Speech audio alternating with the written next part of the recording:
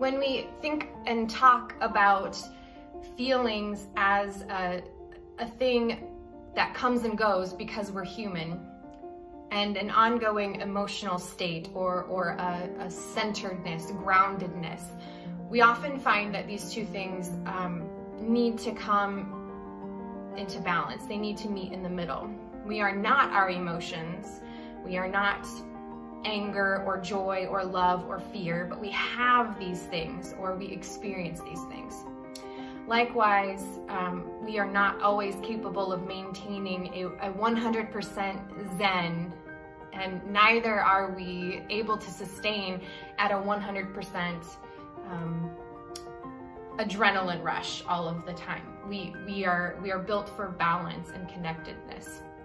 And in this time of COVID-19, some of us might be experiencing things that don't really feel normal, but we also don't really know what to do with those things. And not knowing what to do with our feelings can leave us lost, confused, overwhelmed. Our problem-solving abilities sort of shrink. And for me personally, it seems like it takes a lot more energy to do fewer tasks. So I wanted to share a little bit from Alexis Rockley, who's a psychologist who specializes in coaching and team approach, team building.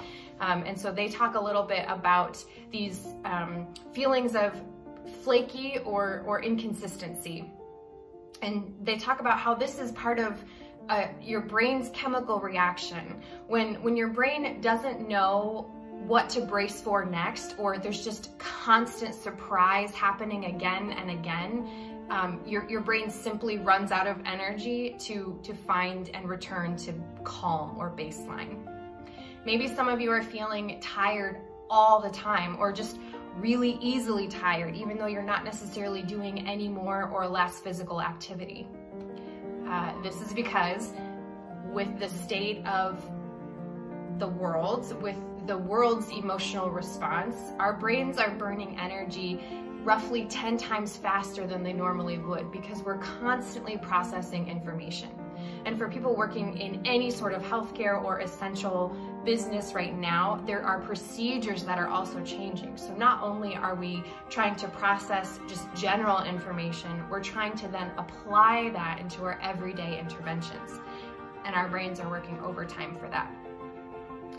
Some of us are just having one heck of a time focusing, can't seem to focus, can't concentrate. And with all of this cortisol in our brains that's being ramped up from responding to the environment, our prefrontal cortex, there's a functionality in there that's sort of shutting down because, again, it's being too overwhelmed. And so it's the part of our brain that helps us with daily tasks, or make decisions, or problem solving, or planning. That part of our brain is simply shutting down because there's other activity that need to take precedence. So you might experience this as having sort of a writer's block or a creative block.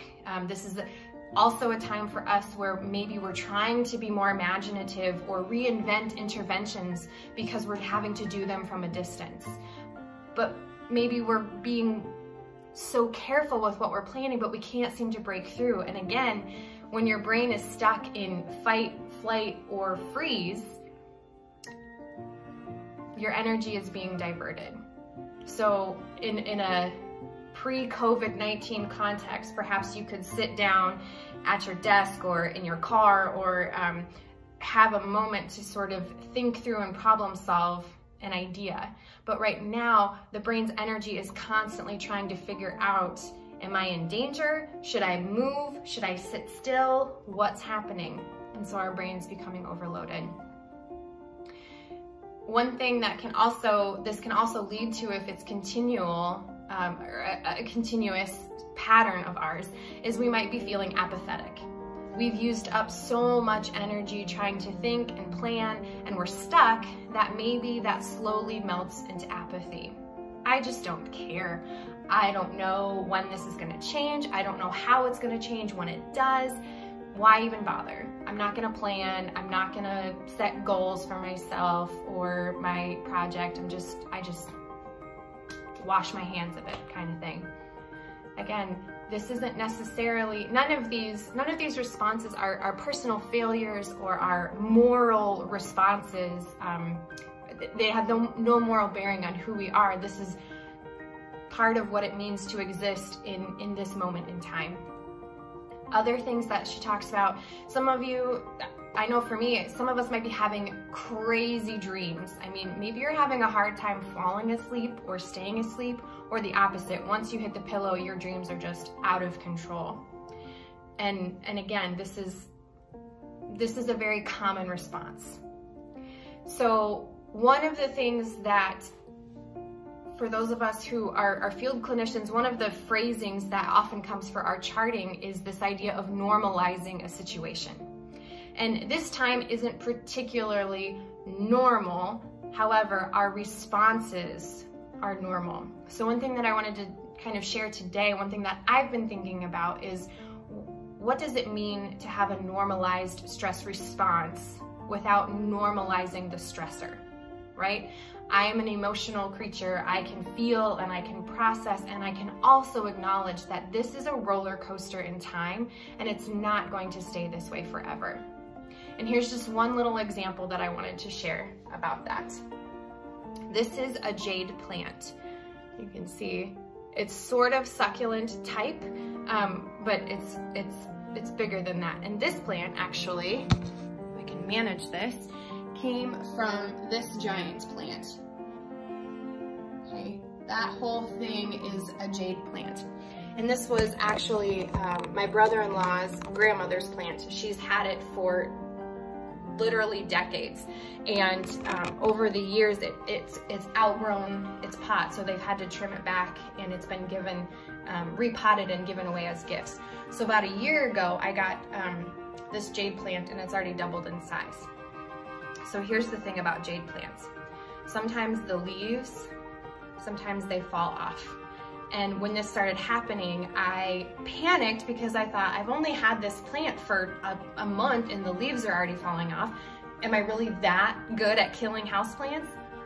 But I was told to let the leaves sit in the dirt, let it settle for a little bit, and just watch and see what happens. And sure enough, as I continued to water the plant, let's see, you can see it, the little leaf actually started sprouting and growing something new.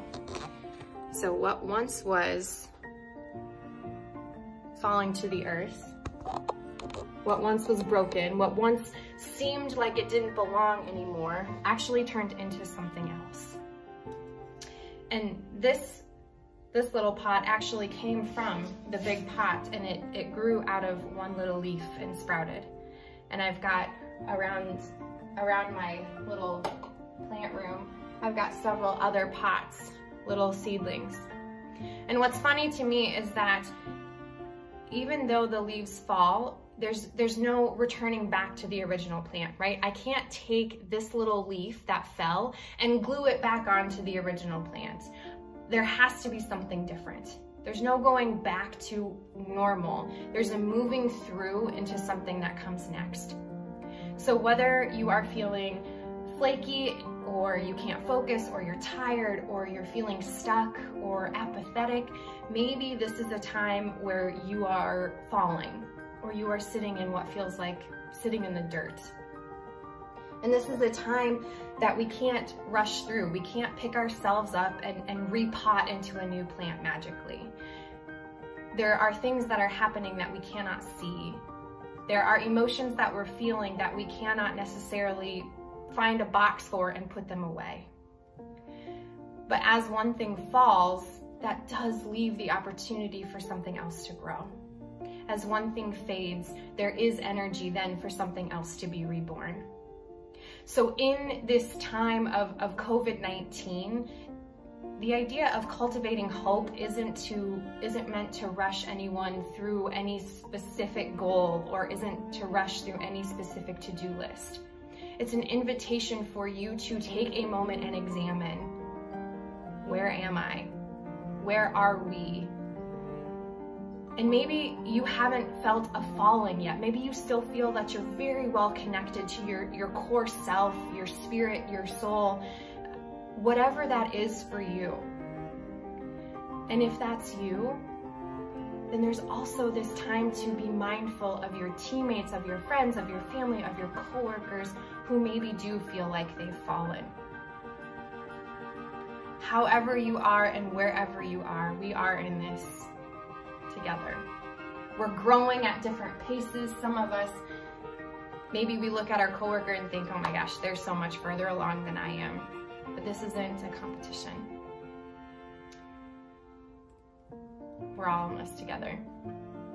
So however and wherever hope shows up for you today, may you be surprised and may you find rest, knowing that while this is a roller coaster, it's a roller coaster that won't last forever.